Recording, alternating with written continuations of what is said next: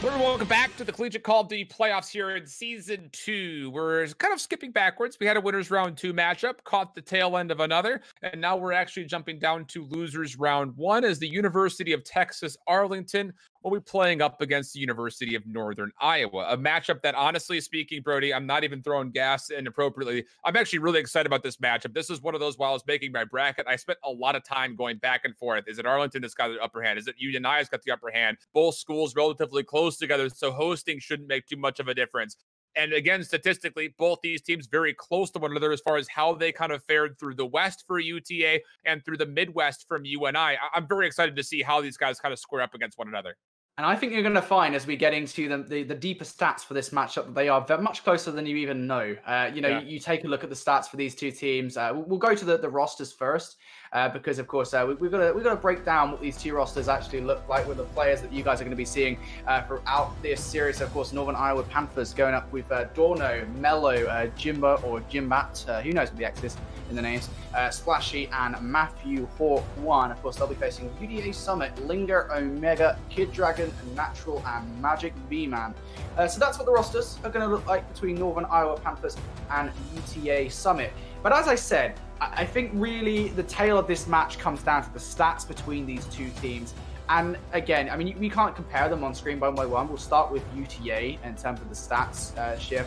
And you can just see, you look at the stats across the board, and this is actually pretty good for both teams. So we'll look at stats for UDA, 14 and 8 for Hardpoint, 15 and 5 for Search, and 12 and 5 in Domination overall. Those are some pretty good stats, I would say. 100%. And the bigger storyline is the fact that they actually hold a positive win-loss ratio versus other playoff teams in Search and Destroy, most recently taking a 6-2 win versus the Purdue University. So that's a big bonus for you. Plus, in the games that they were able to send to a Game 5, where initially in the regular season, you would have thought they were the underdogs or potentially taking away a Game 5. All of that has come on the back end. Most have their Search and Destroy. The biggest weakness for this UTA squad is their domination. They're just 12 and 5 overall in the regular season, which is only good enough for 21st of our 32 teams. But against other playoff teams, they only fare at a total of 1 and 5 at a minus 25-point differential. And this is where they got essentially blown out by Purdue yesterday, who, to be fair, is a very strong domination squad. But that's where you're looking at this team to try to really kind of pick up that little bit of a chip to make sure that they can get through this UNI squad and potentially continue a potential Cinderella run through the bracket. But you take a look at their counterparts at the University of Northern Iowa, it's a simple fact, the matter of their statistics, again, very even. Search and Destroy, just as good as UTA's. Domination, not quite as good in overall, but better than UTA's. The bigger problem is their hard point. It's been a little bit wild. And here's the other kind of issue. Stunner was not able to participate in playoffs. So we're looking at Matthew as being the last minute sub in, and Respawn is typically where you see a little bit of a struggle from those players. Again, think about how many times we've seen it in the amateur scene, or especially in the pro scene with the Call of Duty League, where you put a last minute sub in, and now all of a sudden, how does that kind of change the dynamic of what your team is looking at? Who's going to play the objective? Stunner was one of their main SMG players to begin with. So Matthew Hawk is going to have to find a way to just fit his way into this team. And I'm really looking at Dorno as one of their main flex players to potentially lead this UNI squad to a potential, I'll call it an upset here versus UTA, candidly speaking, considering that they're dealing with the last minute sub-in and the fact that UTA did look pretty solid all the way through that series versus Purdue with only a couple of exceptions. I think that's definitely going to throw us fans to work. So, I didn't know that actually that was the case, that Stunner wasn't here for this matchup. I think that maybe changes things. I was framing this one up as a very close affair between these two sides. That might not be the case at all. This could prove to be, as you say, an upset if Stunner, I guess the absence of Stunner causes some issues for UNI. That being said, I guess their fill-in could be very, very good here. We simply do not know. But talking about a map set in the series, Hackney Yard Hardpoint is going to kick us off. And, you say statistically speaking, these two teams are very close together. Well, they are. And that actually goes for the case on Hackney Yard Hardpoint too. This is one of the best map mode combinations for these two teams on Hardpoint. 4 and 2 are UTA right now on this map, and 3 and 1 are UNI. So very, very close. This map has been pretty nice. And it's kind of wild, right? That kind of, I guess, stat line stays the same throughout the entirety of this series, specifically relating to Arklov Peak Search and Destroy. Is it crazy how good Arklov Peak Search and Destroy is for both of these teams. 7-1 for UTA, 8-3 for UNI. It is so clear that this is so favored. Initially, when I was doing my notes for the series, I looked at it. I saw UTA was 7-1. I was like, oh no. This is going to be another one of those situations where UNI just didn't see that this was the map. And then I looked at UNI's map record on Arklov Peak Search and Destroy, and I was like, all right, never mind. They just want to play it. And so I think that's going to be an incredibly tense matchup. To see that Search and Destroy go down, I can't wait. I can't wait. Yeah. All first of these 3 maps, I think, are the preferred maps for each of these teams. Flat out. Like you mentioned, Hackney Yard, most rehearsed, best mode and map combination for both UTA and UNI. Same thing for Arklov Peak. And then the Gunrunner is the domination for map 3. Again, a lot of experience from Northern Iowa there. They're 5-4 overall, but UTA also do very well here. They're 3-1 on that map in specific. So our first 3 maps very well could be pretty tight. And now we'll just dig right into it. Enough theory crafting. Let's just see how the action pans out, and specifically how Matthew Hawk for UNI starts off his first playoff series. Oh, I'm very excited to see how Matthew Hawk plays this one. Of course, being a fill-in for Northern Iowa Panthers, of course, they're going to have him for this entire playoffs, I believe. So let's see what he can do on the squad. And actually, going to start things off 1-0. But of course, this is hard point, so we're going to be seeing the spawns here for UTA Summit be pretty good for P2. Now they break in for P1. Northern Iowa Panthers in top L. Let's see if they can break it. Now taking a look to see what exactly occurs here. UTA trying to make their way is just hold off this push from UNI. Matthew taking his time, peeking around the corner. Be taken down without much of a problem. And UTA, again, looking pretty solid, not only because they're holding those P2 spawns like you mentioned, but they've already found 25 seconds worth of time. And at this point, halfway through the hill, you essentially say we've done our job, we've gotten our time, and we're holding on. So now we just go back to the tire shop, and we do whatever we possibly can to get ourselves set up to essentially make this a potential full 60. And so far, so good, as UNI cannot find their way out even out of the warehouse yet, let alone towards the backside of P2. And that could be down to, of course, the great map positioning from Omega, who is currently covering the opposites, but of course, with the AR can also look across. Actually going to be an MP5, but of course that is essentially an AR in Modern Warfare, and it will be getting some nice cross field before getting taken down. This is the potential chance here for Northern Iowa to break early on. It's going to be Mello, the closest player into the action, ready to get some action, and wins that gunfight against Magic B-Man, causing some issues inside the hill. Can't win the second, unfortunately, against XO, so that's not really going to matter that much. But Northern Iowa Panthers, they are causing some issues for UTA Summit early on. Again, though, I feel like even with 30 seconds left here, you can kind of see Northern Iowa is thinking, right, we've got one more push left in this hard point, then we're going to go to the next, and unfortunately for them, that just doesn't work out. All of those gunfights being won by the great support AR play from Magic Beeman, and of course, there are the remaining AR on the roster, and UTA Summit here looking pretty good. They're going to get a full 60 off the back of the hill. Guys, I think we can. Indeed the case, and now it just comes down to stopping UTA from cutting across the map, and unfortunately, because Northern Iowa has essentially just been stuck in the warehouse, no one really wanting to cut across the map, it's actually led to UTA working their way through the office into a position where Linga can take off the player of the hill itself. And then all of a sudden, you could potentially maybe get an early flip for those P5 spawns and, again, set yourself up for a potential early flood to P3. But just as much as it was needed, UNI are able to find these ARs and to get them a couple of kills over the middle of the map. And that will actually put them right back on this smokestack hard point. Still plenty of time to fight for as well, as Northern Iowa will now finally get past the 40-point mark. That they will. It is important to note that smokestack is one of these hard points in the game that is very easy, not necessarily to break, but just take the opposition off the hill. You know, you might not get all that much time yourself, but UTA Summit could easily just keep Northern Iowa Panthers away from this hard point, and that is exactly what's happening. Neither team can really get all that much time on the hill. Saying that, Northern Iowa Powers will get this last 15 seconds of time. We move towards office though, and there's some important rotational gunfights being won, and Mega gets a huge two-piece over towards that side of the map. That's going to clear out, make it free actually, going to clear out offices for an early hold here for UTA Summit. That multi-kill could potentially see UTA Summit walk away from North Iowa Panthers in terms of the scoreline.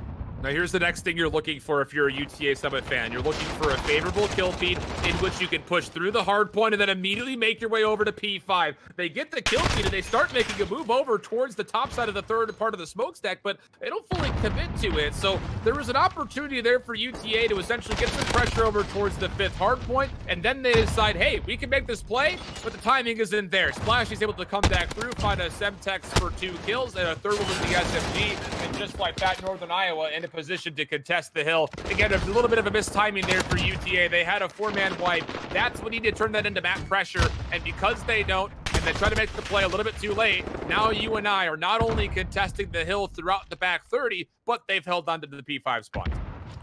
These P5 ones could be very, very crucial for North Iowa. You got to think they're down by, what, a solid 80 points right now. UDA Summit has built themselves a solid lead over North Iowa Panthers, but these P5 spawns could really change things for the Panthers. Linger, though, looking to cause some issues. Smoker's going to provide coverage, not just them, but to another player to filter through. Linger causing all kinds of issues, picks up 2 kills in the hard point. Magic V-Man is going to perform some lovely tricks inside the hill to pick up 3. And UDA Summit, within 20 seconds, break the hill away from North Iowa Panthers. And what was a crucial moment in this hard point, I said it, North Iowa Panthers, they need to get all of that time. UDA just break right in, and UNI lose control of the hill. They lose control of this game shift. But wait, they actually have a 4-man wipe coming from the backside of yellow. There's only one more player to deal with it, and that's Kid Dragon. So, yeah, they get broken halfway through, and what I like to call that contest 20 seconds, the middle 20, but they come back through and take one more hit at the scrap 20, which they will get. But now here's the next problem for UNI. You did great. You got the scrap 20, but how are you making your play across the map to get to the P2 side of the spawns? Northern Iowa, top side of your minimap, 4-man stack through office. This has to be successful for Northern Iowa. Otherwise, not only will they give up a lot of time here on P1, but they won't be in a position to find a potential full 60 on P2. This is a critical moment for the Panthers. That it is. Once again, yet another critical moment for the Panthers. They needed to break in for a P1, and they're not going to do it. I do like this in a way from Panthers. Yeah, you're giving up for quite a lot of time, but you're concentrating on the spawns for next. Matthew Hawk loses yet another important one-on-one, and the spawns immediately affected as number 5, Kid Dragon, spawns very, very close. Yes, we have our Dragons here in the CCL. And UDA Summit going to be working lovely off the back of it. North Iowa Panthers breaking for the last 20 seconds of time. They know at this point they kind of need every single second they can get. But UCA Summit, they have the spawns. The campaign for North Iowa Panthers to take the spawns for a P2, it fails. And honestly, Shift, I can already see how this one's going to go. UDA Summit, they had a full 60 last time, and you need something special here from North Iowa Panthers to break it early. Well, wait, Dorno's made his way across the middle. It's going to open up some space through Useless, as you're going to see Jimbot actually go up top, but he gets cut down by XO.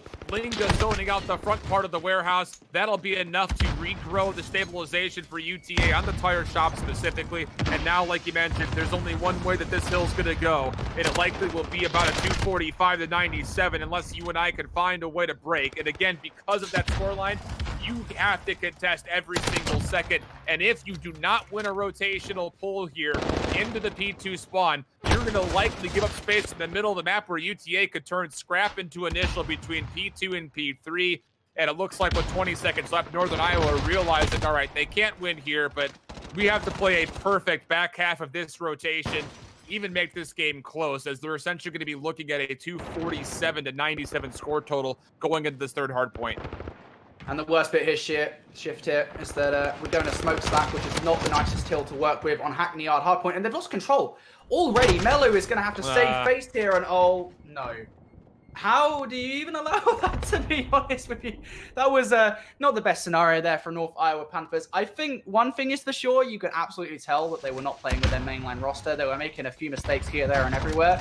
And all those mistakes really added up to UTA winning that map in the fashion that they did. One thing I will say, right, I believe Stunner was meant to be a main sub, right? I could be wrong in saying this. Stunner is a main SMG player. They replaced them with Matthew Hawk, who was running AR there, so it's at least a flex player. There's some role, I guess, switching going on that is going to make the rest of the roster a little bit uncomfortable. And it's one of those things, you know, there's a reason why 4SMGs is the meta, not just on this map, but usually and generally as a whole on Respawn. And it simply comes down to the fact that this is a very difficult map to just lock down lines of sight with. You have to be forced to be on your high horse so often to make the rotations come through. And when you're essentially offering yourself of saying, all right, we're not just playing stationary with one player, but we're also going to set down shop with the second, you're shorthanded on the breaks for SMGs. And that's where things become a little bit more difficult. And again, it's a little unfortunate that there isn't the ability for this UNI team to play with their expected roster, where they're going to be able to have a little bit more pressure from a player like Stunner on the SMG line. But that is a map that, even though they found so much success with throughout the regular season, it would be a difficult one to jump into with a sub, no matter what role he played. Because again, like we mentioned, there are so many situational things that have to be converted on. in the snap of a finger. And we even saw for UTA, they missed one of those opportunities, again, from going from the initial rotation of that office P4 to the back warehouse by Docs for P5. They missed an opportunity to convert off of a 4 or 5-man wipe, and it turns into, oh, hey, guys, no one's here. We should push through. Oh, wait, they just respawned. If you make that call 5 seconds faster, they have a perfect game. So it was clean for UTA, but again, some things to still kind of keep your eye on. And we're in the losers bracket. If you want to try to make a long run here, those are some mistakes that hopefully as UTA goes back and rewatches, they take note of and say, okay, we need to read this better next time through, because you're not going to get gifted that kind of luxury versus a better team as you make your way through this bracket. Yeah, it does happen, but as you say, you've got to fix those mistakes. I want to put an asterisk on it in a way and just say, look, I kind of know here that for UTA, you're not, or sorry, from you and I, you're not playing with your mainline roster. You're not playing with your that fifth that you are normally comfortable with. But still, even then, you don't make those mistakes. Though that's basic stuff for me personally. Yeah. But as I said before, and as I've always said, in these situations, yeah, you get a 100-point club, but you got to put it to the back of your mind, because now you're moving into your best map mode combination. Yep. Arcloth, Peak, Search and Destroy. Let me remind you guys, if you weren't here before we started map number 1. 7-1 are UDA on this map. 8-3 are UNI. Those are some great stat lines coming into this one, and it is why Arcloth, Peak, Search and Destroy has made it through. Again, in this situation, if you're a UNI and you see one team 7-1 on a particular map, you veto that. You veto it very, very quickly. Not in this case. Not when you're 8-3. I mean, at the same point, you take a look at some of the playoff matches that they've had, or playoff teams that they've played up against. A lot of their wins and losses come in there against the same caliber of opponents. So for all intents and purposes, this should be a relatively even match. But again, you're dealing with the sub in last minute here, Matthew Hawk. Can he potentially keep locking things down as Northern Iowa will be on the offense first, and they're at least posturing for a potential B hit early? Linga ready for this one, up close and personal in the front lawn. As you see that on your mini map, number 6 is in the middle of the map, watching this rotation potentially come to be. If we can catch one of their perspectives, as here comes the UNI push. Here's Dorno up close and personal. He actually wins it with a pistol for the trade. Kid Dragon getting a spam through the fencing will actually find a response, and just like that, it'll be a now 2v4 as Omega finds another pick for UTA on the opposite side of the map. North Iowa Panthers right now going to be in a 2 versus 4. Of course, they technically speaking have some agency in this round, having the bomb in hand. Yeah. Jimbot looking for this first kill. Unfortunately, jumps out the window the wrong way, but does get the kill onto Magic Beamman regardless. Now makes this a 2 versus 3. Mello has spotted out Omega in the mid-map, now hunting down said kill. Might get a little bit unfortunate here as Omega comes flying out of the other side. Mello still looking for this kill. Elsewhere, EXO takes down Jimbot, and it leaves Mello in a 1 versus 3. Make that a 1 versus 2 as Mello finally sniffs out that kill against Omega. Problem here, of course, for Mello is that bomb is down in a bad place. Picks it up, checks the window as you rightfully would, and UDA Summit maybe has to pick up the kill off the back of that. And that was kind of unfortunate in a way for North Iowa Panthers. They made the right call going towards the B site. It just doesn't work out when you don't have the numbers. And if you watched yesterday, this UTA squad versus Purdue handled that B defense so well, as Purdue kind of kept forehead rushing into B every single offense for the most part. But this is looking like a much more diligent offensive setup, at least initially for UNI. So we'll see how that all progresses. EXO is the player to really kind of keep an eye out here for UTA, as he's likely to be carrying the AX50 into battle.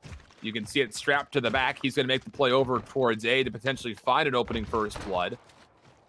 Smoke will start to embellish the A site by the sound of it. Kid Dragon just kind of waiting to see if he's going to catch any information. And EXO will try to go for a first shot. We'll find Dorno.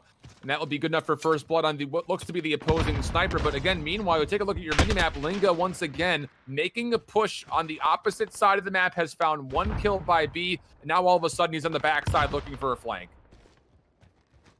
And that flank could be crucial. Beamman wins that fight. And this is really problematic for the North Iowa Panthers, as now they just have 1 player on that A site all alone, dealing with Beamman and EXO, who have them trapped. I suppose the one good thing is that Mello could come and save, and I think Mello looks to do so. Throws out a nade Beamman's way. That's surely going to make Beamman run away from that nade, and gets the kill there from Mello. But elsewhere, of course, unfortunately, EXO going to take down Matthew Hawk. So now a 1 versus 1 situation here for Shift. This is all down to Mello. Just picked this bomb up. Mello needs to spot this rotation. Comes in. Oh my goodness. EXO just has a little bit better game sense as UTA take a second round here off what was a great start. I think they played that offense so well. And to be fair, the North Iowa Panthers there, they dealt with the aggression rather well by slowing the push right down to a snail's pace. But still, it all comes down to just a one-on-one engagement. And unfortunately for UDA, unfortunately for UNI, UDA going to come out on top of that one. That really just came down to Mello made the right call. I thought for a second he was going to cut through the A house, and the timing would have been atrocious for him as the rotation would have been exactly opposite, but at least he gives him a shot for that 1v1. But like you mentioned, Exo just keeps the gunny up and checks the corner as he should. A couple of stuns, nades being tossed ceremoniously so past the A site. Nothing going to come of it for either team yet. Dorno trying to correct some of his mistakes versus Exo in the previous sniper battle. Wants to take this over to the trench, but gets there a little bit too delayed, and Exo will once again win the battle. Omega and Linga with 2 more to follow, and now it's just holding down the triggers as they make their way forward. Flashy will at least hold off the initial push, but again, all of this is going to lead to a Magic B-Man flank from the backside of Church. Mello, is he going to check this to his right? It's all about timing here. And actually, how about this? Mello may have just slipped through, and unless Magic B-Man checks his right, which now he will, I was going to say maybe there's an opportunity. Oh. Okay, Mello keeps this one alive. Now still just a 2v3, but Exo has been holding this angle all day long. He will find another pick, and now Mello again in a 1v4 with not a lot of time to play.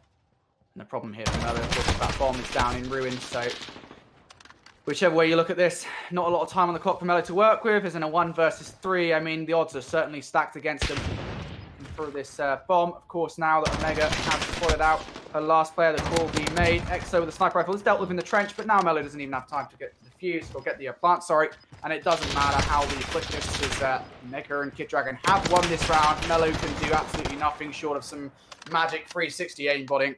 And UTA Summit, 3 rounds straight now. North Iowa Panthers don't really have a reply. And again, it is just the aggression round after round after round. UTA have come out with the first blood. They've come out with, I would say, a lot more aggression and a lot more meaning than North Iowa Panthers. And, you know, it's tough. It really is. You know, we didn't get a chance to watch this Northern Iowa team play extensively through the regular season, but, you know, we started the entire season off with Northern Iowa playing up against the University of Iowa, and what was a really fun game to cast. And, you know, Dorno's been really having a good year. Stunner as well had a very good year, considering this is the first time we've really seen this Northern Iowa team play in the CCL. It's been a really good inaugural season for them, but things looking a little bit dire here. Not just down from the hard point, but down 3-0 early in this search. You're going to have to find a way to, again, pick yourself up by your britches. And how about that? Mello finds first blood of the Magic Demon. That was, again, the distraction play that UTA has been finding a lot of success with through the middle of the map. And just like that, Linga, who wanted to stretch through the middle, has to play a little bit more passively. But Exo takes a headshot away from Matthew. One more here. Oh, the rock just coming into play. I thought for sure he lined it up correctly. But I think a stone just got in the way. And Dorno will see one of his 9 lives extended as he finds another kill onto Omega. 9 lives immediately given up here as Kid Dragon takes Dorno down. UDA Summit now put this to a 3 versus 2 scenario. Of course, Kid Dragon can get that bomb down with little to no repercussions. Now down to Jimbot and Mello in a 2 versus 3 here to retake the site. 40 seconds left on the clock, and of course now Mello going to get tagged in from behind. Linga up top in Grandma's house going to deal with that, and now it's just down to Jimbot. 1 versus 3. That's for the first goal. Spots out the second in front, and Exo has some shots pelleted into him. Jimbot still has a feeling that they can win this round, but not when Kid Dragon... Oh, maybe not. Maybe. Oh, never mind. Doesn't matter. Jimbot going to lose that one-on-one engagement, and UDA Summit stay flawless in this search and destroy. Shift. Oh, man, this search and destroy, this entire series is one that we said was going to be incredibly close. All the maps would be incredibly close. It was a blowout in Hardpoint, and in search and destroy, it's not looking all that different. UDA are just playing a level better. Yeah, and again, like I mentioned, watching this UTA team play up against Purdue just yesterday, on this map, they just look so calm, collected, and clinical. And when you've got a sniper that's 8-1, of course, he did get some assistance from an AR in one of those rounds, but regardless, he's finding so much value at long range. Dorno's put away the scope, saying, all right, boys, we got to try to make this hit over towards B. And this is a must-win round, you feel, for Northern Iowa. So Jimbot will be trusted to walk this one forward as he's got the bomb. It was going to burst through the doors. Doesn't check his full left. Where's the trade? There it is, but it comes at another cost of another member. And Again, this is just a tough situation. You still got a Magic B-Man watching from the snow path just outside. He's going to try to get a spam through the window, so he finds a couple of shots in. The Semtex will try to follow up, but Northern Iowa not really relinquishing control of this BS&D site as of yet. UTR and the rotation from A will now be here to try to retake, but again, this is a smart play from Northern Iowa. They're looking for another kill before they commit to getting this bomb planted. Northern Iowa right now. Not really a numbers disadvantage, of course. This is a 3 versus 3, folks. But again, they need something in this round. You need to win that fight, and that's so bad because now EXO takes out Matthew Hawk. The bomb is down up top, and it really adds in a sense of urgency to this round. Especially, come on, man, you got to hit those nades. You all know they're going to take out EXO. 15 seconds left in this one, and there really will be a sense of urgency the way Dorno plays this. Not going to win the fight. UTA just squeezed Northern Iowa Panthers in that last round, and 5-0 up now are UTA. We need a full sale comeback. Never thought that would be more relevant than in the CCL. It's just, we need something here, Shift. Honestly, I'm not liking what we're seeing from UNI at the moment.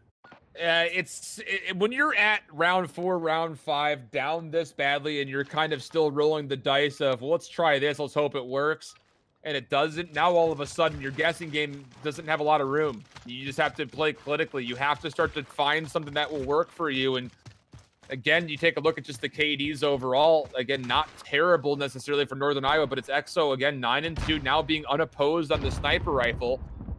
That's tough. And now he will see the profile of one player, top side of the mound, and now everyone will, I imagine, start picking up some nades to see if they can't find a way to take care of this player. EXO, stunned, tagged by a frag, and again, you see Linga. He's been doing this every single round on offense, trying to make a play to the middle of the map. You and I, though, have eventually read this, and that's going to be first blood for the Panthers. And opportunities, now they'll find a second blood, both of them from Jimbot, and now a 5v3. You would love to win this round out flawlessly and just, again, build some individual confidence for all 5 members of the Panthers as you try to make, like you mentioned, a full sale occur. I will say, they got very lucky there. Jimbot was actually jumping over the fence, looking for that first kill onto Linga. Of course, the follow-up kill was a little bit more skillful, but still, 3 versus 5 now for UDA Summit. If they get 6-0 in this fashion, this would absolutely crush Northern Iowa Panthers. They do get the first kill. EXO with his pistol is clinical, looking for some more kills, and will surely find them any second now. Unfortunately for EXO, Splashy has their number, and UDA Summit now off the back of a Mega looking for a 6-0. Not gonna happen. And the Northern Iowa Panthers, there is life in this team. I feel like we've just kicked the body and they've just woken up somehow. And looking at this Northern Iowa Panthers, that is a much, much better played round. I will say, though, Shift, again, you kind of have to put the asterisk on it in a way that Jimbot is very, very lucky that they jumped the fence and covered Mello in the second that they did. Because a second later, and Lingo would have got that kill. Yeah, absolutely would have. Woulda, coulda, shoulda, though, in that one. So the first round going the way of the Panthers. There's going to be 5 more in a row, though. And again, the offense has been, I won't say completely unsuccessful, but it's had a hard time crossing the finish line in a couple of these rounds. And in this one, you've got to find a way to start off on the right foot, and they're hoping it's going to be by way of nade spam over towards the mound. I think most of it was dealt with by a trophy system. Some nades maybe got over the top of the roofing, but it's a lot of utility down there for UTA, or pardon me, for UNI. And now with Jimbot in the bomb, nice shots for Dorno, who again has given up the sniper rifle. EXO, he's going to continue to watch. Matthew actually finds a kill, trying to get one player on the cross, and oh goodness, EXO, he must have caught a shoelace or something. He's going to go for the repeat, and he will be punished for it. A touch over aggressive. So again, extra life being breathed into the lungs here for the Panthers as they find the first 2 kills. But watch out, it's the Magic B-Man flank. He's found one, and you and I have to deal with this, but there's not a lot of time on the clock. You also need to make the bomb not only get picked up, but you also got to find a way to plant it. Somebody hand me a whiteboard right now, man. I'm seeing Jimbot go for the weirdest pushes in the world, but luckily for Northern Iowa Panthers, they have Mello, and they have their last remaining player too. And whew, Northern Iowa Panthers, they don't get punished for their mistakes. And I will say, I don't want to call out anything specific. I don't want to say one player is causing some issues for Northern Iowa Panthers right now. There are a few players, even now with that round being won, where I'm just like, you fix those and you could be in a much better position, right? Oh, absolutely. UTA are, they could have very easily won that round, especially off the back of what was that beam and flank, but still doesn't work out as you said in the prior round. Woulda, coulda, shoulda. And UDA Summit now still looking for this 6th and final round to close out this game and take a 2-0 series advantage. North Iowa Panthers, though, they are not done. Still have found some life, walked into the Lazarus pit and have come out gleaming Let's see what they can do in round number 8. As once again, they are on the defense here. UDA Summit going to draw first blood, though. Exo Snipers a little bit better. No shoelaces being hit in this round shift. And now with an advantage, UDA Summit still moving towards A. And just look at the scoreboards left to right. You take Exo's 12 and 4 off the board. You don't look at what the current score is. You would say if you're looking at 7 and 7, 4 and 6, 5 and 7, 7-4, 5-4, 7 for the kills compared to 6-5, 3-5. You're sitting there saying that the game is either tighter or Northern Iowa's up. It's simply put that Exo is having an incredible game. Linga will find likely a traitor on Mello, who nearly reads it correctly. Goodness. But again, numbers here potentially for UNI to deal with this potential push through as UTA Summit. As long as they can deal with Linga on the back, it should be a 2v2, and there's no bomb here for the University of Texas at Arlington. So if they can find a way to delay the clock a little bit longer, this is a very doable 2v2. And UTA Summit get that bomb down there. North Iowa Panthers now going to have to go for a retake. It is just a 2 versus 2. Which is still very good. Oh dear, Splashy's head is gone. Matthew Hawk now in a 1 versus 2 has to pull this one off. Knows where Omega is, and that is crucial. The substitute for North Iowa Panthers. Can they do Stunner Proud? That is the question. And Matthew Hawk right now is just playing this very correctly. Unfortunately, UDA just playing it a little bit better. The one-on-one engagement won. And North Iowa Panthers, their run there, the comeback is stopped before it can even get started, really, as UTA Summit going to come out on top of the one-on-one engagement, come out on top of the search and destroy 6-2. And now Shift, we're looking down the barrel of a 3-0 sweep potentially as we hit gun runner domination next. It is going to be UTA up 2-0. You got to give at least some consolidation to Matthew, who still is able to find 7 kills. And again, in a system that he might not know all that well. I can't really essentially speak to what experience Matthew has with this full team. But, I mean, you can see it represented in the clan tags, how important Stunner is to this UNI squad. And I know for me personally, when I was looking at this matchup, at full force, I think this game is at least closer, right? I'm not trying to take anything away from UTA. They played very well versus Purdue yesterday. They are showing that if there was to be a high seed Cinderella, it could very well be the number 25 out of the UTA Summit. But in this particular matchup, based on the statistics that we were going off of at the top of the broadcast, I think this game would have been at least a lot closer with the full 5-man roster that Northern Iowa has been playing with throughout the regular season. But again, circumstances are circumstances, or validation for players didn't come through in their favor. And so now they're playing in a situation that they might not be as comfortable in. Well, let's be honest, they're not as comfortable playing in. So Gunrunner domination is up next. That's going to be where UNI starts to find this reverse sweep starting. And I guess the good news here is that you have been more historically better at domination than your counterparts are, at least in terms of playing up against other playoff caliber teams. That's been the case. But are you going to miss the SMG presence that Stunner is bringing? I think you will. It just comes down to, are you able to guide and essentially quarterback Matthew around the map to where you need him to be to have the best influence? Because again, like you mentioned, Gunrunner domination is one of those maps that does not feel as nearly one-sided as a map like Petro or a map like Hackney. Is there still a favored side? I think the consensus would be yes. Does it have as much influence as a map like Hackney or Petro? I personally don't think so, but you need to find a way to put some influence against this UTA squad, because so far, like you had mentioned midway through that search, they've been in control all the way through in pace, tempo, and position. Yeah, UTA are well in the driver's seat in this series, and I think they are taking UNI for a ride around the block and a half. It's just something isn't clicking for UNI, and I know that it's kind of obvious, right? I'm going to get people in the chat room, this cast is dumb. It's obvious that something's not going to be clicking because there's a player missing. Yeah, I know. That's the point I'm making. It's apparent, right? And again, I think, like you said, you can't exactly speak to how much experience Matthew Hawk has with this roster, but as I kind of touched on at the start of the series, you can tell that on roles alone, something is off with this roster. The fact that you have one of your main SMGs out of the running and replaced with, at best, a flex player, and that much is apparent. Something is clear. Something is clearly going wrong with this roster. It is kind of rough again. The circumstances that you're in, you and I are actually in this situation. It wouldn't. If it had to happen now, right? Especially when you're in the losers bracket, you've already used one of your lives, right? You only get one in the tournament, and then that's it. You're in the losers bracket. You then have to play perfect or you're done. And that's the situation that the Northern Iowa Panthers are now in. You know, they have to win these next 3 maps or they're out in top 32, which isn't a bad placement. I mean, I don't even know how many teams we actually got to play in this year's CCL, right? But I know it was a hell of a lot more than last year, and top 32 is not a bad placement. I wouldn't be too sad about that, but still, it is kind of unfortunate that you do face a team as good as UDA Summer in your losers round 1 matchup, especially given, as you said, I mean, you have them as potentially one of the rosters that can make a Cinderella story, push through this losers bracket, continue on, and maybe place pretty highly.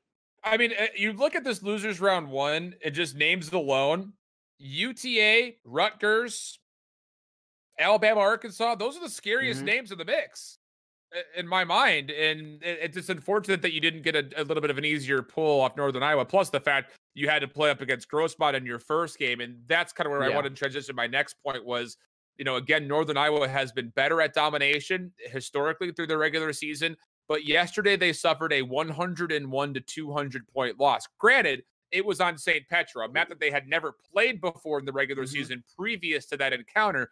But still, if that's the dynamic that you're carrying from one domination in a match to another, you might be playing a little apprehensive, and you cannot afford to play on the back foot versus UTA because they know they're weak when it comes to their domination. But I can say for sure that this team has been working a lot on their dom, and they're not going to be playing nearly as self-conscious as they were maybe in the very early stages or even in the last couple of weeks of the regular season. They're coming out looking to play a lot more aggressive, and we saw that versus Purdue. It just simply came down to the fact that Purdue absolutely handled that St. Petro domination, of which they played UT Arlington at yesterday. So a weak point for UTA.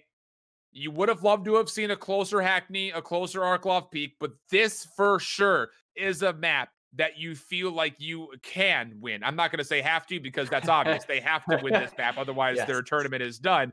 But this is a map that you should be feeling a lot more confident about. And if I'm in there, if I'm Dorno right now, say, boys, I know we had a rough dom yesterday. Not the greatest start here, but this is a map mode combination we know. Trust each other, go out, make the plays that we know we can make, and let's take this game to UTA and not play on the backside of this game. I think this map is going to be very interesting. To me, Gunrunner Domination is one of the map mode combinations in this game that can snowball very quickly, one way or the other. It very much can. I'd say it's just below Hackney Yard Domination in that respect, where it can snowball out of your control like super duper quick, especially if you're not spawning on the good side of the map. That being said, I think Gunrunner Domination is just one of those maps that if you spawn on the seaside, you can essentially put in one of the easiest spawn traps in the entirety of the game. If you're spawning on A side, you can essentially just send 1 or 2 players to continue to be a pain in the ass for the opposite team on the C flag.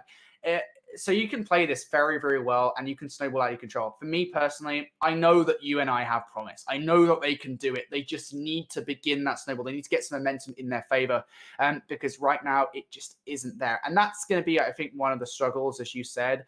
It's kind of like a locker room moment, right? It's gonna be like whoever the IGL for this roster is going to have to take the team out for a second and just be like, look, guys, we are 2-0 down. We got railed. Like, they got railed. There's no way around it. You just have to accept that. And it really is, if they have the mental fortitude to accept the fact that they got 100-point clubs in map number 1, 6-2'd in the search and destroy, and they can still come back. That's really, I think it just comes down to the mental fortitude, the mental headspace for these teams. So we'll see what happens. But again, as you actually rightly pointed out, Gunrunner Domination could be one of the high points for this team in the series. And so far, as we've said, it has been really 50-50 in terms of sort of, I guess, map win percentage on these specific maps, these specific map mode combinations. I mean, we kind of pointed out that for Arklov Peak Search and Destroy very specifically, these guys are both very successful. You know, whether or not you've got a sub, it doesn't really matter. It was going to be a 50-50 flip as to what happened with that map regardless. I think so. But we are still waiting on one more player. Just a couple of updates across what else is happening in losers round 1. Mississippi State did get a 3-0 versus Penn State Blue, as we were calling from before. But taking a look at some of the games that are going on right now, Bowling Green State was able to find a 250 to 199 win versus the St. Clair Saints. They are actually in the middle of the Search and Destroy, currently on the Bravo stream. And then on the matchup just beyond that, you've got Oregon playing up against Butler. It was a 250-190 win on the hard point, and then a 6-5 win on the Search and Destroy. That one about to head to map number 3. Beyond that, we still have a handful of matches that are just about ready to start, as we're getting a look at potentially this Rutgers and Maryland game that'll kind of finish out our losers bracket. We are hoping to get the Alabama and Arkansas game started right at 5:30, as again, there were members from Alabama that were playing in the Call of Duty Challengers Cup today. And then beyond that, you take a look quickly at the top side of our winners bracket. That's going to be where most of the action is going to be coming through next. Purdue and Grossmont, UT Dallas, and the Illini Orange Squad slated to start off at 5:30. Also, Concord Maroon and Arizona State in the mix. I believe 2 of those 3 matches are likely going to be streamed unless we get the Full Sail Penn State White game, which we're hoping to have on the main stream at 5:30. But again, team members from both of those teams playing in the Challengers Cup today. So it just becomes when they're most available. We'll set things to just a small, brief break. I think our lobby just got populated, but we'll make sure all of our assets are good. And when we come back, we'll be jumping into map number 3. It'll be Gun Runner for the... Hello, welcome back to the Collegiate Call of Duty League. We're jumping into map number 3, University of Texas at Arlington. Currently up 2 maps against the Northern Iowa Panthers. But again, you and I, we looked at this map set at the beginning and thought everything was looking pretty solid for them, but their best chance at coming back forward with the fever would be here on the Gunrunner Dom. And so far, from the C side of the map, they found a favorable handful of kills, and they're starting to make some pretty decent progress, not just through the B flag, but also potentially over towards A, as Mello has found himself his 3rd straight kill. Start from Mello, and make that 4. Beautiful kill there from Mello, almost a 5th, but Magic Beeman has their number. UDA Summit going to stop the bleeding as they do not lose control of the A flag. Yet still, here's another player. It's going to be Dorno this time that's filtered through, and this is what's going to be problematic for a UDA Summit. Although they do actually manage to pull off a seed neutral, they have to be very careful that they do not get spawn trapped on A. That is very, very problematic for a number of teams that spawn over at A. I haven't actually seen it in recent times, but you and I, Shift, we've seen it multiple times previously. We know it is a spawn trap that can be utilized, can be abused, and UDA Summit can have to be very, very careful spawning at A that they do not allow that to happen. And Matthew Hawk looks like he actually is going to be pulling the main AR. And once again here as Mello and Splashy get the job done over towards the middle of the map. And while they've done that, Jimbot has been freed up to go over to A for a neutral. The spawns, they're going to go north to south here on your mini-map, so expect to see UTA either spawning top right or top left, while you and I will be spawning likely right in those cargoes bottom middle, and this is dangerous. You and I, you've got to read this correctly, and they do a really solid job. What they've wanted this entire time is the A side of the map. They flood through the middle, they flood through the woods, they're able to get the A flip, and now they've got numbers approaching onto B. So yes, it is a small lead for UTA, but you and I is exactly where they want to be, and we're going to see exactly how they try to play this one out as you're already taking a look at Mello making a neutral play for C. Good stuff here from Mello as, once again, I love this from Northern Iowa Panthers. Yeah, they're down, but they're actually playing this domination much, much better than they played the Search and Destroy. Much better than they played the hard point. And I think maybe the break in between map number 2 and map number 3 has really given them a chance to regain, hit the fat regain, as we love to say in the Call of Duty scene. Yeah, all right, kids, I'm down with the lingo.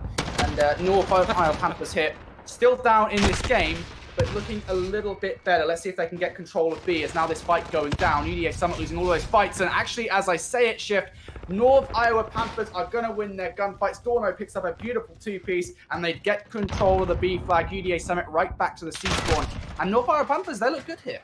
Yeah, and again, you've got Jimbot, who found himself an AR. He's playing from the coal side stairs. That's one part of what needs to be 3 parts to put a spawn trap into the water tower. The other is actually to come through Mello, who once again frees himself up to get over to C. It's a neutralization, and if he sticks here, if he can read the numbers towards B, he could have actually gone for a capture, but he decides to play this one passively, and he understands that, hey, I got to get myself in the middle of the map. He puts himself in the boiler room. A beautiful awareness play from Mello, as now he's going to find himself a 3-second kill, and just like that, Northern Iowa, they're turning this into pressure and numbers over to B. Mello, not done yet. He'll find another kill before eventually being dropped. But the Panthers, they've got numbers here. As long as they can just find a way to work into this coal area, they should once again reflip the B flag.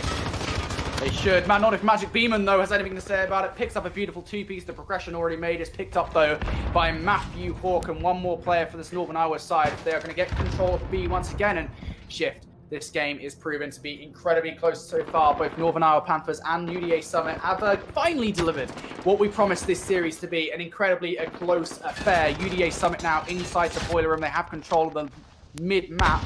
And they're looking at regain B once again. Man, this B flag just keeps on flip-flopping back and forth, back and forth. Omega, though, going to pick up a huge 3-piece. Kid Dragon follows up with 4th. And now, we were talking earlier on about UDA being in this A spawn trap. You're actually starting to see UDA going to set up for a said spawn trap onto the North Iowa Panthers. They have the players ready to work, but unfortunately for Omega, they do not cover this player properly whatsoever. North Iowa Panthers going to be able to break out of the spawn trap for now. They have a moment to break away. They need to make the revolution happen. Well, they get a little bit of success on one area, but it gets taken away on the other. Exo was holding the cargo side pinch as UNI was trying to make a play from A to C. He gets himself 2. Now he's on 4th as he finds another double kill. And just as easily as you thought, okay, Northern Iowa, we got some kills. You can make your way over towards the B side of the map. Exo is dominating the middle of the map. So this is, again, a very one-dimensional approach for UNI. No one in the boiler room. Exo, he's going to find himself his 5th kill of his life, but will eventually drop in UNI with just sheer force of numbers. Will get back over to reflip the B flag. This is going to be a dead even first half, 75-75. And what a half it was. That has got to be one of my favorite half of Domination single-handedly ever casting Call of Duty Modern Warfare. I'm not the biggest fan of Domination, I'll admit, but this is one of those times where it is playing really, really nicely. I think every single play from Northern Iowa Panthers and UDA Summit matters in the grand scheme of things. Nobody really slips up on any of the plays, I feel. Everything led to something, and UDA and Northern Iowa Panthers are playing so closely here. Now, though, we switch sides at the half. As you say, Shift, we end the first half with a equal scoreline, 75 points apiece. Mello and Co on the Northern Iowa Panthers going to be spawning over at A. Now going to be running towards B. And they go a little bit different here. Northern Iowa Panthers want that early advantage. They want to get control of A before rushing to B. UDA Summit send all 4 players straight towards B. They look for more pressure. Of course, that means they have control of the boiler room, but they lose that key engagement. Dorno takes out Linger in the boiler room. Crucial control over this B flag may have just been handed away to the Northern Iowa Panthers, and as they get all the kills in their favor, it means they can capture this B point, and that is so crucial. Shift. Beautiful play from Northern Iowa Panthers. They get control of the boiler room. They win gun trucks from there on out, and UDA Summit are pushed away from this B flag.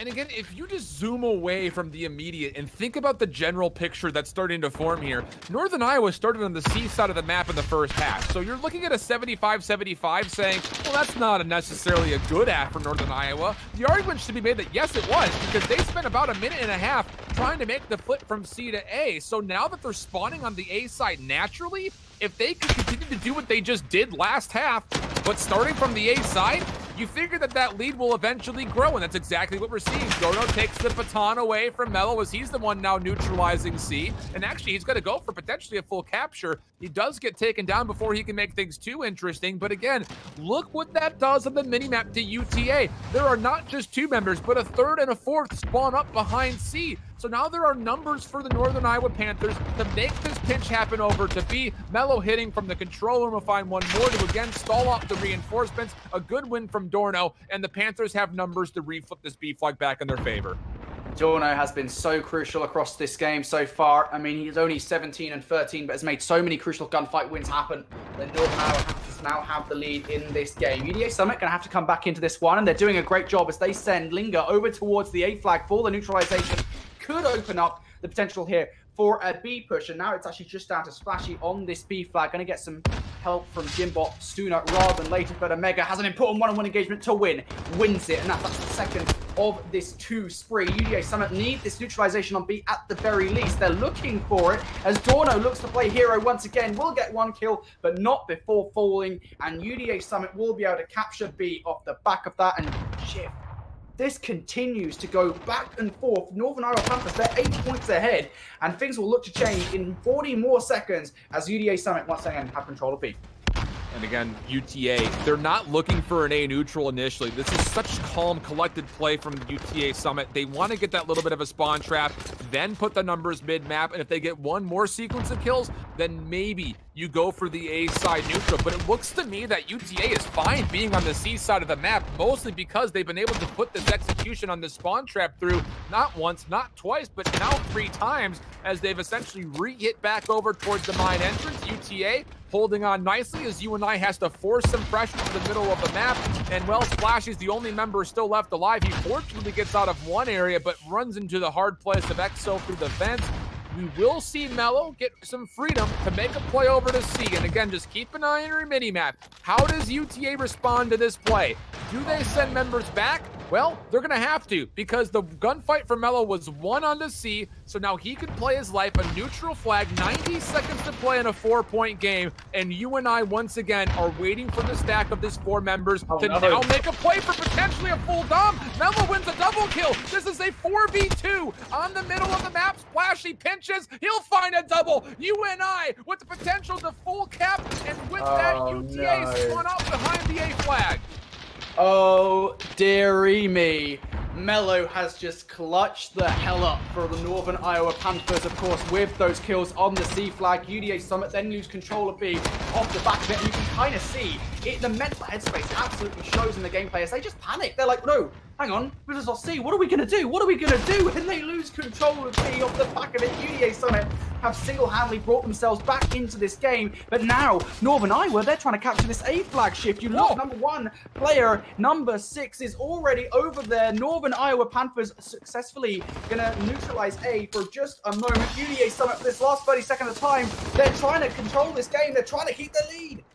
And again, this is a massive moment as you and I continue to flood members from Cargo over to A. They've got a north-south spawn flip. It's going to be just the AC hold for you and I, but that will likely be enough because UTA is spawning all the way back behind C, which they currently do not have. There's no chance for them to get to B in time, and that, again, some gunfights may not have been the most PogChamp things in the world, but the way that Northern Iowa just played that map goes to show why they are so strong on domination. Gunrunner, beautifully played. And again, I will say this, again, a little caveat. You compare this to a pro-level game, it wasn't moving as fast as the pros would make some of these calls, but all of the corrections where it came to you and I saying, this isn't what we want, how do we get back into this game? They were making all the correct decisions, and we love to see that decision-making coming out of a Northern Iowa squad that, again, is playing without one of their best players.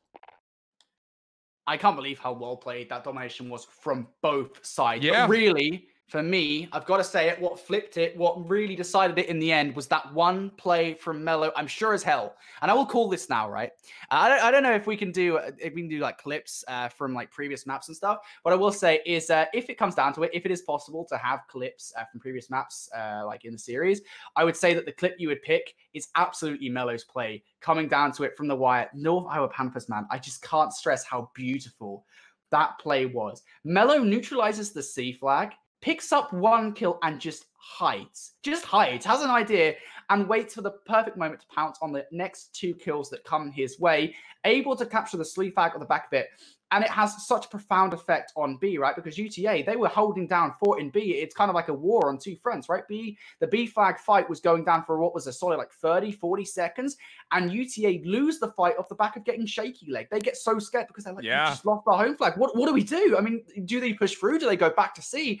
And that stress, just that moment of stress, it really, really puts them off guard, and it enables the Northern Iowa Panthers to just jump on the flag, win a selection of kills. And from that moment onwards, I think that all of the progress that UTA have made to get back into the game have just been thrown out the window.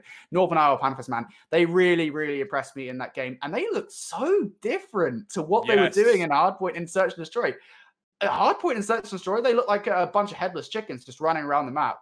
This time around, they looked calm, they looked collected, and they looked very composed in everything that they were doing. All of their actions were meant to do what they were doing. And I really, really love that game. Not just from the Northern Iowa Panthers, I will say, from UTA too. It was a beautifully played game of Call of Duty, and that's why I love casting this game. Same. And I know there's been a lot of differences of what's going on in domination as far as opinions. But for me personally, I think when you're out there as an audience member, I really do try to encourage you all just to kind of zoom out and just take a look down to the minimap to see how the movements are starting to kind of be put together, because it is one double kill that can make a massive difference of what the map looks like, and in turn, what the score looks like. So again, you mentioned it, everyone making the decisions that they thought were the best. And honestly speaking, it just came down to a couple of moments here or there. And well, you were talking about how you wanted to see a clip of that play that came through, Brody. We can make that play happen for you. We can break that down for you. That's just the way things work here. Oh my goodness. So we're ready to pull this one through. And we'll take a look at this as soon as we get the swip over of the scene as far as how this play occurred with the last about 90 seconds or so for that play from Northern Iowa that you were mentioning. You take a look at how this all turned out, And simply put, we'll do Northern Iowa in the blue. Here's that player of Mello that's sitting on the bottom side of your mini map. Look at the scuffle that's happening currently at B. Everyone is focused that way, including every single member of UTA. So what does this lead to an opportunity? Mello is just looking for information. If he faces resistance, he holds his spot and maybe rotates to help at B.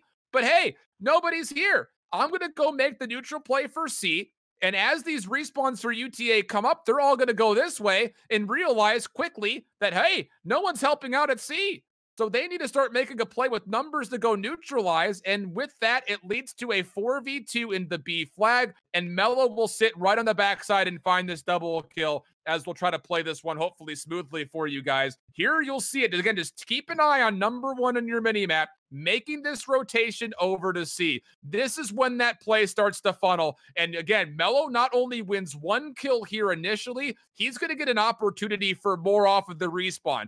This is that moment that you were talking about where UTA, you're spawning all the way back behind the water tower. You have to commit to dealing with this guy on C, but count the numbers.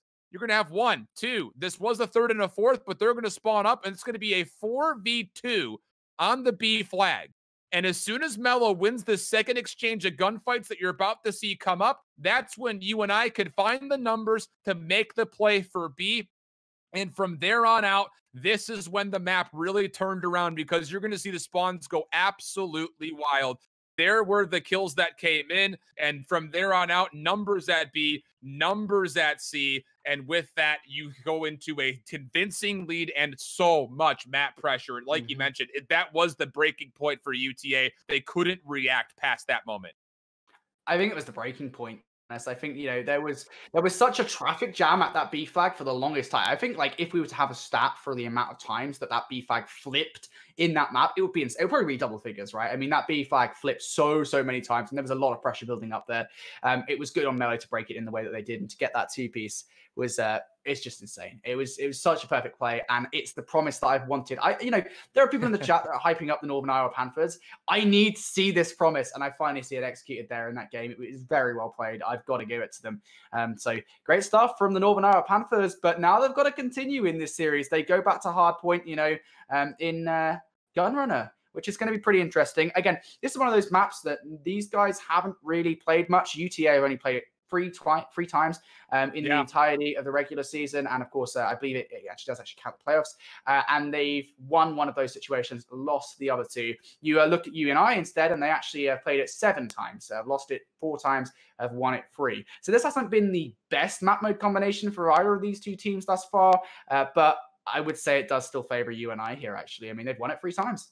And it's been a while since we've seen UNI on this map. I think generally speaking, it's been a time since they've played Gunrunner. They played it a lot at the beginning of the season, and things have kind of moved away from that as they progress. So now that you're going back to it, you just found a lot of success working, especially the middle of the map. If you're UNI, it would be great if you could continue to do that here on Hardpoint, because not only does that mean you're finding a favor in the middle of the map, but that turns into favorable rotations as you go from Hardpoint to Hardpoint. So if there were to be a setup to potentially set this to a map 5, I think you're okay with it being on Gunrunner if you're UNI. Again, we weren't 100% sure what this team was going to look like, not having Stunner in the lineup. It didn't look good through the Hackney Yard Hardpoint. It didn't look good through the Search and Destroy. We were hoping for better, but our expectations were a little bit misguided because, again, we have not seen this team play with Matthew.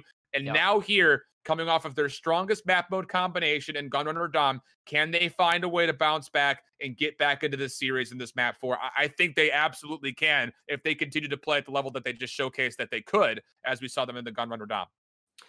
Yeah, absolutely. I think they finally found their feet in this one. I think it took them a little bit of time. You know, at the end of the day, you do kind of have to give the Northern Iowa Panthers a little bit of credit. At the end of the day, they are playing sub, and I think it has been made quite clear that Stunner was a very important player to this roster. Not only that, there's been roles change around, and seeing them play that well on Gunrunner domination, it gives me some promise for the rest of the series.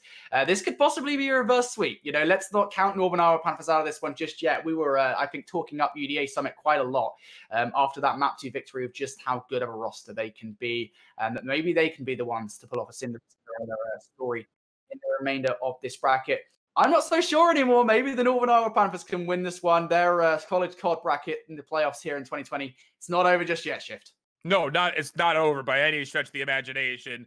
And we do have a couple more matches that we're looking forward to getting into in the winners round 2, which I think is going to provide a lot of heat in the kitchen here as we kind of wrap through our Saturday. But here in losers round 1, things are getting a little bit tight as you and I are showing some big signs of life. Again, playing very well with the decision making in their Gunrunner Dom. Can they do that once again on the Gunrunner, but changing the mode to hardpoint? It would be Ramaza for map number 5 too. We haven't really spoken much about that. Northern Iowa's only played the map once, but similarly so, UT Arlington has only played the map once that we've seen throughout their regular season. Yep. So anything can happen from here on out. Obviously, it comes down to what do you do in the immediate map 4? If you're Northern Iowa, you would love to see a good start from Mello, Dornio, and Splashy like they did previously in the Dom. That's what you would love to see. Of course, just a refresher for you guys. Map number 1 was, it's not the nicest, if you're a Northern Iowa fan. 95 points is all Northern Iowa were able to amount at the end of map number 1, as we now go into map number 4. Maybe a little bit better hardpoint performance from the Northern Iowa Panthers. Can they strike here and force a game number 5 in the series? Well, we're about to find out, folks. We're in the series, we're in the game, and Northern Iowa Panthers actually starting strong here. They are dominating the kill feed. It is all purple as the Northern Iowa Panthers win all their fights. They haven't got the majority of the time on the hill, but what they do have, Shift, they have those all-important spawns for P2. But careful, Kid Dragon's worked his way through the water tower. I think that you and I is aware of this as 3 members are going in on the hunting party. Omega's also making a little bit of a distraction play through the cargo containers. They deal with one of the threats. They deal with the second.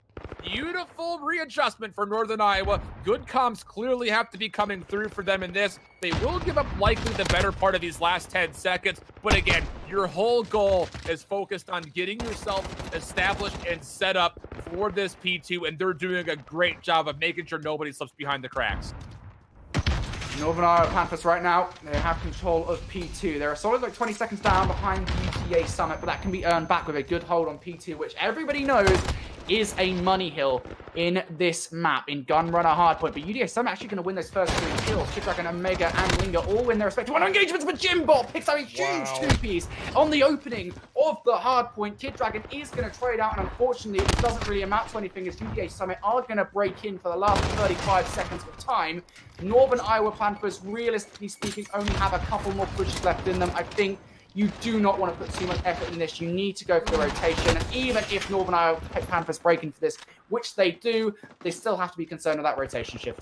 And again, I like to think of these hard points split into 3 segments of 20. You've got your initial 20, your contest 20, and then your scrap 20. Northern Iowa try to re-hit one more time at 30 seconds, right in that contest 20. Plus, they held the rotational spawns going from P2 to P3. Those exist on the very north side of your mini-map. So what does that mean? Yeah, you lose out on the ability to get to P3 first, but because UTA Summit were spawning down by cargo, they couldn't fully get back in to reinforce the scrap 20. So they have to take the long rotation around. Fortunately, they get there and they take a couple of kills through the middle of the map. But Northern Iowa make the best of what they had available to them. Now it's a test of how do you break through to P3. They're going to try to make this play happen up close and personal. And with that, Kid Dragon will find a lot of damage off of Semtex for a second. But watch out for Mello. He's sitting on number 1 of your mini-map, right on the backside of boxes. He can pinch this hill up, and it looks like he's done just that. Again, right at the tail end of the contest 20, Northern Iowa find a chance to put some pressure on UTA. Unfortunately, though, they will not get the majority of this scrap time. Northern Iowa Panthers are going to lose a lot of time off the back of this cold hill hole. I will speak for a second. That is, to be fair, that is a tongue twister. I'm not going to lie. I'm going to defend myself there. That is quite a hard thing to say. But UVA Summit are going to get a majority of time. What we'll call P3. I'll make it a little bit easier for myself. Now going into the cargo containers, and Northern Iowa Panthers need a good hold here.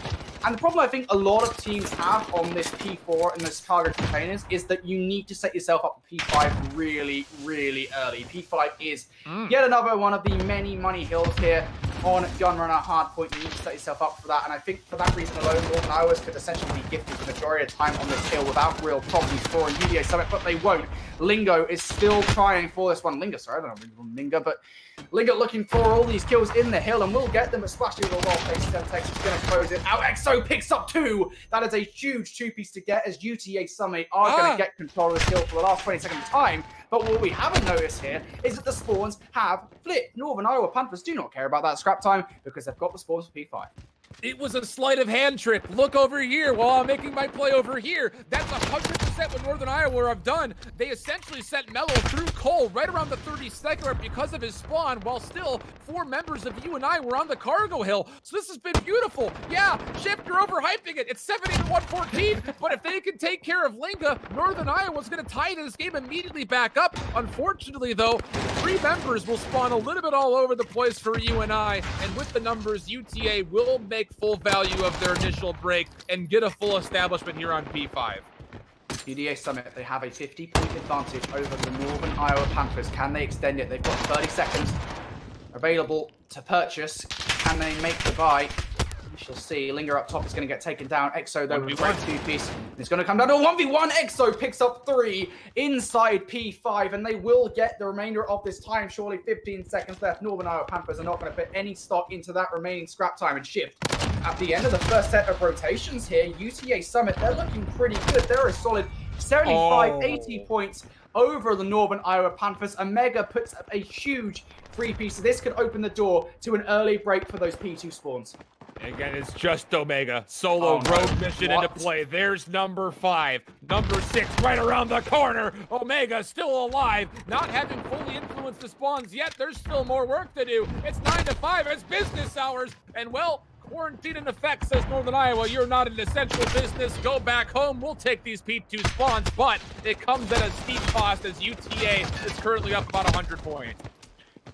UDA right now looking pretty good in this hard point. They have 25 seconds left of time to earn, and there is still one player being a problem who would continue to be bigger problems for Northern Iowa Panthers. You don't see it on your minimap right now. Linger is winning gunfights over towards the backside of the minimap, is finally dealt with, and UTA Summit are going to be removed from the situation for those P2 spawns. But again, I love the cushion that the UTA Summit side have actually built themselves up over the course of this map so far. I mean, Northern Iowa Panthers can get the entirety of 60 seconds here, and they will still be a solid 50, 60 points behind UTA Summit. This is a huge, huge situation for UTA Summit to find themselves in. They have built themselves a huge safety net up, and they have a lot of room to work with as they try to break P2. The game is going to be decided right here. You and I have to hold this, and well, they're already going to bend. Will they fully break? Matthew comes up with 2 big kills on the back. Now he can help out on the hill. Matt will find himself a 3rd, as Dono will find 2 more in the front. It was a bend, but not a break from Northern Iowa. Still alive in this game.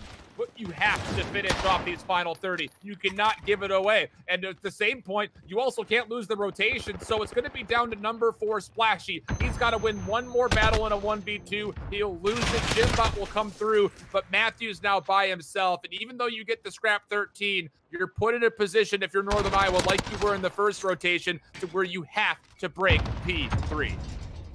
UTA Summit, a full 100 points behind here. Shift. Northern Iowa Panthers, they need a perfect break here right now. Last time around on P3, they were so slow with it, and they might just be once again. Omega picks up 2, but they have flipped the spawns. Somehow, I'm unsure how they managed to do it, but they flipped the spawns here. Modern Warfare is just gifted the Northern Iowa Panthers a lifeline.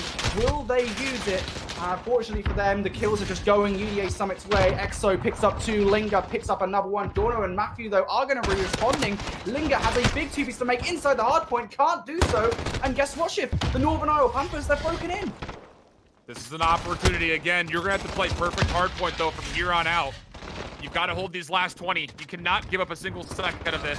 The moment that you let UTA get to above 230 is the moment that they can start making the decision of let's be annoying and just play for scrap, or let's be annoying and go for a super early rotation. So look, 12 seconds conceded for UTA, but they control the middle of the map. This is a split hit for Northern Iowa. Splashy has to find a couple of kills. Oh, almost gets the double, and it would have given an opportunity for Northern Iowa to get an early contest. Watch out for Dono on the back. Exo will deal with them, and now UTA, they're going to be allowed to zone off this P4 hill. Omega moving forward is going to catch a couple players off guard. He'll turn that into a 2-piece, and this is about it here for UNI. The UTA Summit looking solid throughout the Gun Runner. Northern Iowa trying to make the plays, but at the end of the day, when you've got Omega going 31-18, it's going to be difficult to battle up against that. And you got one more hit here for Northern Iowa before the game is going to be called, and they won't quite get there. University of Texas at Arlington will take this series in 4 maps at the total of a 250 to 142 here on Gunrunner.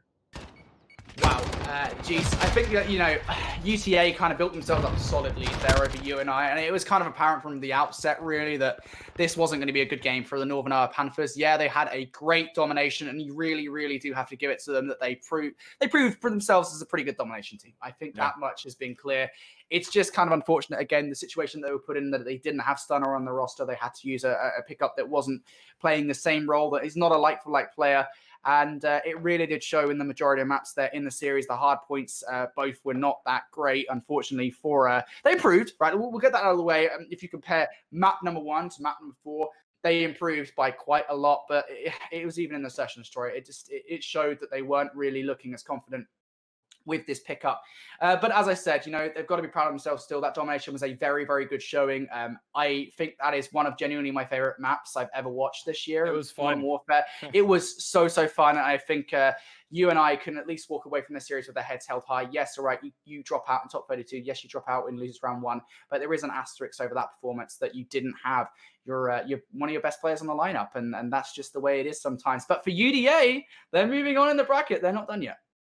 And, just to kind of put one more little, button on that, on that kind of point, simply put, again, for Northern Iowa throughout the regular season, they looked good all the way through. Close series versus Purdue that ended up in a loss. Close series versus Illinois that ended up in a loss.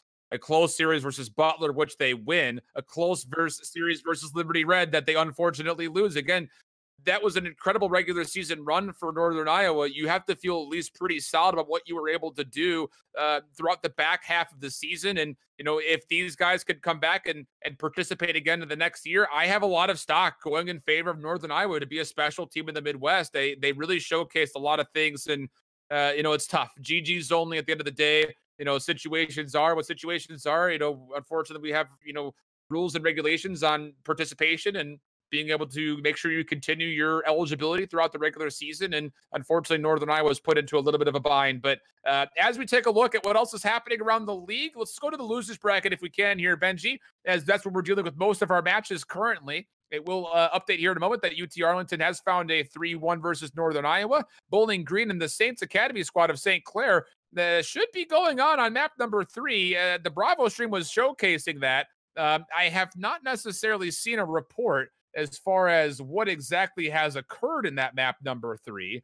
But beyond that point, we still have a couple more matches that we're waiting on. Rutgers Scarlet currently up 2-0 versus Maryland, and what looks to be a very tight one. 252 through 31 was the first hard point. 6-4 was the search. We'll be heading to domination for that one up next. And then beyond that, we're still waiting for the start of Arkansas and Alabama, essentially just waiting for Honcho to get through with his Challengers Cup series. But again, as we transition to the winners bracket, that's where we're going to be going to next with most of our broadcast coverage, as we'll be dealing with definitely a stream match in some fashion of UT Dallas and the Illini Orange game. That one highlighted right there. If we have to or need to or have the ability to, I guess I should rather say, Purdue versus Grossmont is also happening at 5:30, which we very well could be bringing broadcast coverage with. But as you take a look at the lower half of the winners bracket, the matchup that we're all kind of waiting on right now for the next Alpha Stream match would be Full Sail versus Penn State White. That one's slated to start at 5:30, pending, of course, that the Challengers players have completed their run for the day in that Challengers Cup series. But Brody, this has been your first real extensive look at the CCL in some time. I kind of want to get your final thoughts before we swap up the casting talent. I've loved it. I loved every single second of it. It's just been incredible once again. I mean, today especially has just proven to me. I mean, I love casting the regular season when I just get the chance to do so. Again, it's kind of hard because we're in the UK over here. And, exactly. Yeah, you don't want to annoy your housemates, but it's kind of nice. Again, this day has kind of reminded me exactly what I love about the CCL. It's just the passion, not just from the players, but from the community. Seeing everyone coming in and supported. We're hitting some great viewership on the stream. I just think that something like this is just awesome. This is just what happens when a community holds together an event and really supports it. And it has just been great to cast over some of these matches today. They've been incredibly close. That last match was just one of my favorites. Again, as I said, that domination was perfect, brilliantly played from both sides, and I absolutely loved it. So I'm going to have fun when I return again to cast. I think we May 15th when we get onto the final couple of days of CCL playoffs. Don't worry, guys. If you get a bit of a fed up with the Americans on stream, I'm still here. So don't worry about that. But unfortunately, we are going to have a couple of Americans coming in. What a cheeky guy! There's no chance you said. But it's such as life. Coming up next, though, again, we're jumping into the winner's bracket. And with that, you'll see Austin Visions Neal and Andy Proper Neckrich joining you guys for the Alpha stream. And again, continually throughout the evening, other matchups will be streaming on our Bravo channel. If you want to get a direct link to that, !Bravo in the chat will get you that. Otherwise, if you want to watch both at the same time, !Multi will get you a link to the multi stream. We'll catch you guys in the chat. I hope you guys enjoy the rest of the games. But for now, signing off. Hopefully, we'll catch you guys for more Call of Duty in just a moment.